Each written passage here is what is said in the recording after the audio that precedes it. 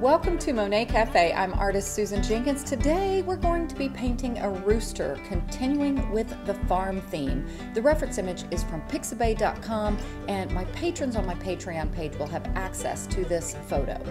And if you haven't yet subscribed, I hope you will, and click that little bell icon to be notified of future videos.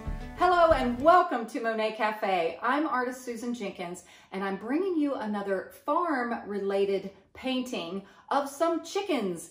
Each month in the Monet Cafe art group on Facebook, we have a theme, and this month it happens to be the farm. It can be anything farm-related, from barns to gardens to farm animals.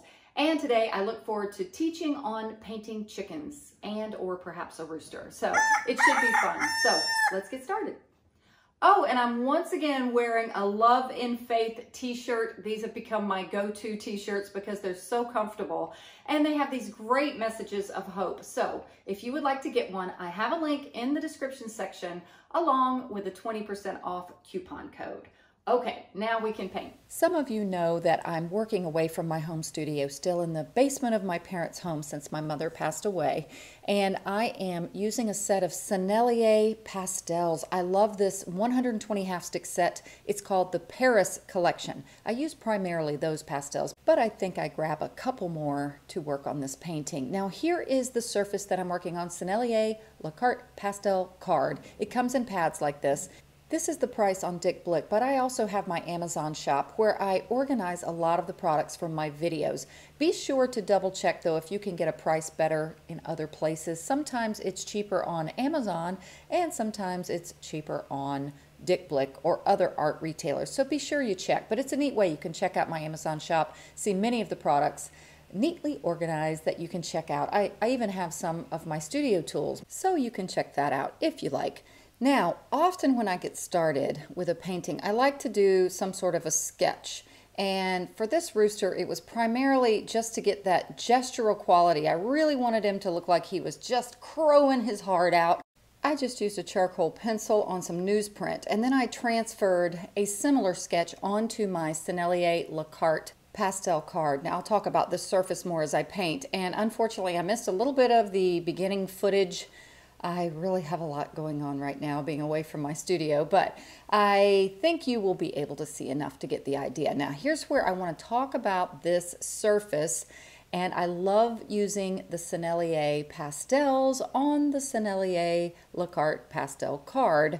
Being from the same company, being manufactured from the same company, they just work together so beautifully. But I also love all kinds of other pastels used on this surface. Now, what is interesting about the surface? Oh, first of all, this is from one of the pads. The 12 by 16, I think, is the size of the pad. And it is kind of like a really pale blue, blue-gray color. It comes with various colors within the pad. But what I like, I have sped this video up slightly just to be able to get it uploaded. I didn't want it to be too long. And what I like about this surface is, well, first of all, it's a sanded pastel paper. If you're brand new to pastels, there are sanded papers that actually really are great for the pastel medium.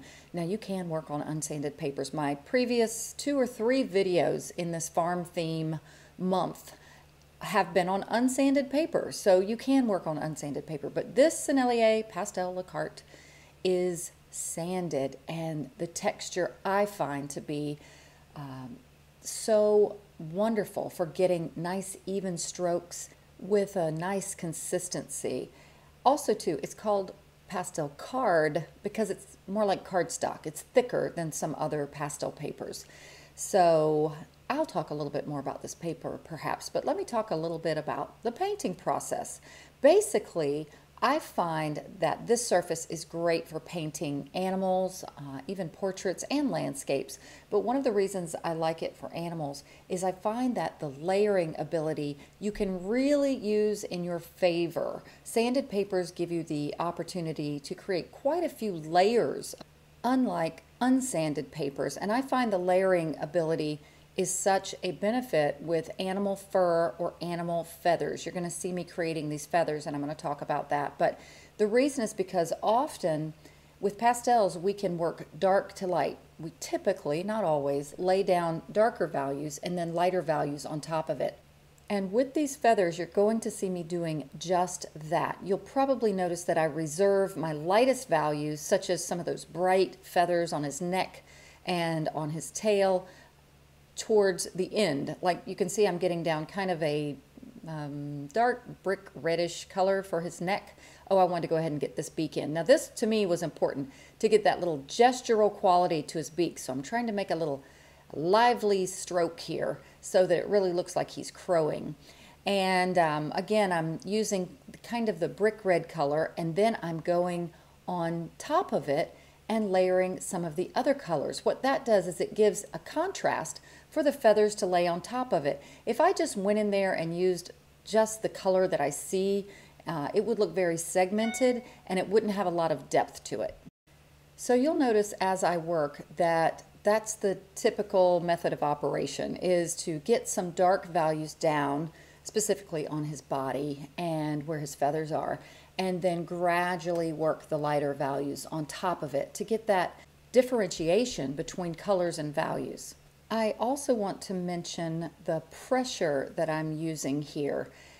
Often we think when we're first starting with soft pastels, I'm talking to myself here because this is what I did, that we really want to get a solid application of color. So we press rather hard, and what that can do is it can decrease your ability to get more layers down and also cause your painting to look rather flat or muddied. So even though when we're first starting out, I have a lot of comments from just the YouTube channel and even from some of my patrons on my Patreon page of my pastels aren't applying very smoothly or solidly on the surface. Look at his chest, for example. You see how I have a little bit of that dark down, and you can really see a lot of the paper behind it. That's okay. Embrace that. Don't feel the need to just press so hard and get that color all down, because they gradually start to layer themselves. I'm sorry, I got my head in the way. I was trying to get a little idea of where his eye is.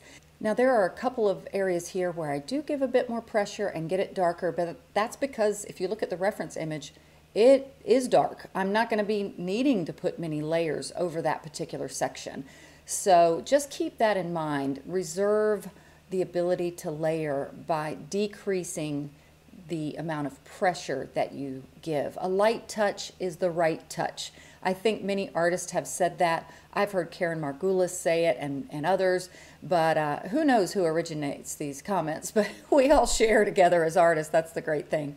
I am now focusing on getting some of the darker values in. By the way, I think this is a very small sliver of a Terry Ludwig eggplant color. It's a really dark, deep purple, and like an eggplant, you know, it looks black, but it's really got some purple to it. And I'm specifically working in areas where I see dark values. A great trick to be able to do this is just to squint your eyes, and you can see where all the dark areas are. I loved his tail, how it had a combination of blues and greens and teals. It was so gorgeous. But I wanted to get those shadowy undersides of the feathers in first before I add any of those blues. And you know, the same thing with underneath where his legs are. You can see that's like totally dark down there. It's in shadow, and I think the feathers are probably black. So, you know, this all kind of creates a little roadmap for you to know how to apply things. Now, I'm using a purple here because this portion of his chest is not quite as dark as that front side of his chest. And so I'm giving a little bit of a lighter value. I often say value is king. What's the expression? Value is king, but color gets the glory, something like that.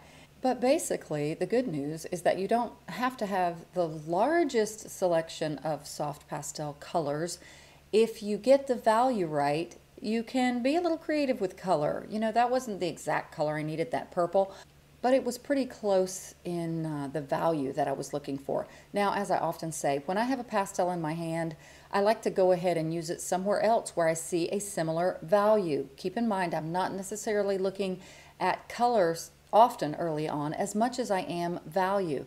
I know now that even though this looks a little dark for that underside of his neck, I need some darker values for contrast. I know I'm going to lay those feathers in directional strokes so they look like feathers on top of this, and it needs some contrast for the feathers to show up. Otherwise, they're going to look very flat. And here's where you can see I've got the purple down, and now I'm just giving some little directional strokes, really just looking at how his feathers are.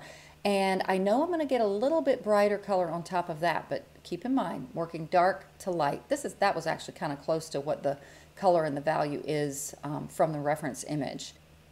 Here's where I actually am getting a little bit lighter value, just maybe where the sun is kind of hitting some of those upper feathers that are cascading down his neck. And by the way, one of the reasons I chose to work with this Sennelier Paris Collection soft pastel set is because it has such an amazing assortment of reds and oranges and golds, and I thought it would be a great set to work with for this particular painting. And like I said, I was working on Sennelier Le Carte pastel cards, so I knew that would be a beautiful combination.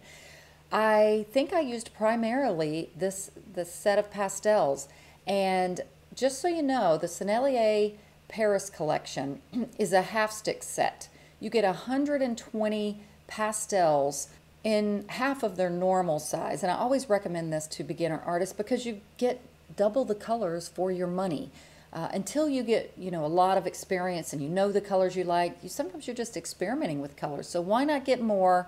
And that just gives you more options. Now you can see how I am adding a little bit of those teal kind of colors. Right now I got a kind of a neutral bluish teal, and I'm getting a little bit more darks. You see how I layered it over some of the Terry Ludwig eggplant color, and I also am layering it a little bit over some of that purple. And now you might see what I mean, where when you just keep a light touch and you continue to layer, gradually you don't see the surface of the paper anymore. And it's okay if sometimes you do still see the surface of the paper. I think that lends towards the painterly effect. So I'm just making sure I have the right values down now to be accurate and to be able to get some of the feathers layered on top. I really did like that little subtle bit of greenish, bluish color on his chest. It was still very dark, but it was just such a beautiful color. It almost looks iridescent. You'll also see me in a bit adding a little bit of blues, and I sort of juxtapose the blues and the greens next to each other because they create almost a new color and seem almost to vibrate a little when they're next to each other. I have a video that I'm in the process of creating that I'm excited to share, where I discuss that with soft pastels. Often we say we can't mix soft pastel colors like you can with oil, acrylic, or watercolor. And that's true. We don't like combine them and mix them up. They're not in liquid form. But to say that we can't get new color combinations with pastels is not true. We actually can. We can do it by layering, soft layering. We can do it by layering colors next to each other, little strokes or lines, kind of like I've been doing with the feathers. So it is kind of neat and fun to know that with soft pastels, we can have some fun with color and get some interesting combinations based on how we apply them. The video I have just prior to this one was on how you can create neutral colors with pastels, even if you don't have a neutral pastel stick. You basically can layer two complementary colors. Those are just colors opposite on the color wheel, and with a light stroke, and it will, even if they're bold colors, it will neutralize them. And then you can add white if you want to lighten it up. So we can get new color combinations by using soft pastels. But still, we really do want every color under the sun. We can't help that, and I get that. Me too. Now, thus far, this has only been sped up slightly, but to make this video a little shorter, I am going to speed it up a little bit more here and add some music. But I wanted to mention, I like to talk about my patrons just to brag on them and thank them. I'm so grateful for those of you who have become patrons of mine from my Patreon page, patreon.com/Susan Jenkins. It's $5 a month to support this channel. You get extra content, and I also get to see your works. My patrons have a homework album where they can submit their paintings from these lessons for me and the other patrons to see, and I just feel so blessed to be able to see what other artists are creating from my lessons. So I just love that. And we have lots of other benefits to becoming a patron as well. So anyway, bless you patrons. Thank you. I can't wait to see this rooster. I loved your last farmhouse paintings from that lesson. Oh, and the duck lesson and the piggy lesson. And oh, it's really blessed me so much since losing my mama. I know if many of you have followed this channel, you know this has been really hard. I know a lot of you guys have shared with me your stories too. And so we press on, and art is healing, and it does bless us through these trials and this grief. So, and your paintings have definitely been blessing me. It's given me just a bright spot in my world. So God bless you all. All right, now I am going to speed this up to music. I want you to stay tuned to the end though. I'm going to have more commentary at the end. Of course, you get to see the grand finish and enjoy this music while I speed it up a little more, and I'll be back soon.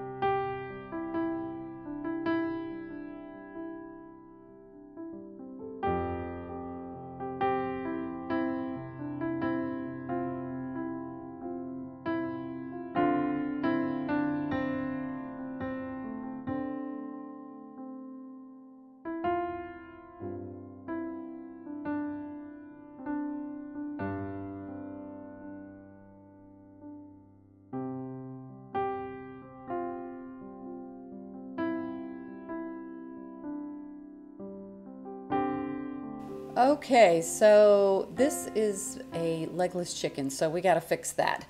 And I have basically learned, and I'm still learning, I'm always still learning, that with birds' legs and feet, we don't want to draw too much attention to them, or unless, you know, there's something in their claws or you're trying to bring attention purposely to it. But I find that often if we overwork them or make them too thick or too stiff, they look artificial. And so I like to try to still give them a little bit of delicacy and make them not too awfully thick or too awfully detailed. So what I'm doing, I'm just using some cooler colors to give a little bit of shadow to the back side of the leg, and also a little bit of shadow underneath the toes. And I did use a little bit of a lighter pastel to kind of give it those little ringlets that are in the feet of chickens and roosters, but I'm doing it very delicately because, once again, I don't want the feet to draw so much attention that it pulls you away from the beautiful feathers and from his gesture of crowing. Given a shadow underneath him, like in the reference photo, but I'm going to be adding, remember how we worked darker to lighter? I'm going to be adding some lighter highlights of that hay that's kind of sticking up in places very randomly. As I was painting, I realized he looked like the star of the barnyard, and it almost like he was in a spotlight, like he's singing as the lead singer in an opera or something. So I guess I just kind of personify things a lot. And while I am adding some interest to the foreground with the indication of hay or straw, I want to be careful to keep it very subtle, loose, and not to draw the viewer's eye to the bottom of the painting. So we want the viewer to go right in and up to that rooster's head, which is the obvious main focal point. You may have noticed as I was doing the background with that barn, I started to get in some of the more of the details of the shadows that were on the left-hand side in the background, and I realized it was detracting from the rooster, so that's why I decided to really soften it and simplify it. That's a better word. And just kind of keep it, you know, nondescript. It's just some sort of a barn in the background that adds interest but doesn't steal the show. We want the rooster to steal the show. I also wanted to mention that these reds were so darn vibrant, and I mean that in a good way, that I found that my camera had a hard time accommodating for the brilliance of the red. And the video of it actually showed more accurate colors than a photograph. And once again, I'm away from my home studio. I don't have the lighting that I normally have, so you just work with what you have. That's what I'm always telling you guys. So now I did work a little bit more on the head. I had not given him much personality yet. I felt like his eye was a little undeveloped and too small. But I had somebody come visit me while I was painting, and I should have stopped painting, and I feel like I got his head a little bit too large or something. But anyway, here he is in all of his crowing glory. You can see a little bit more of the close-up of the feathers and just some of the brilliance of the colors. Once again, I love this Sennelier set, the Sennelier pastel card. There I am in the reflection. So I hope you learned something. God bless you all. I'm so grateful for those of you who are subscribers here, to my patrons, and to all of those in Monet Cafe Art Group on Facebook. Happy painting!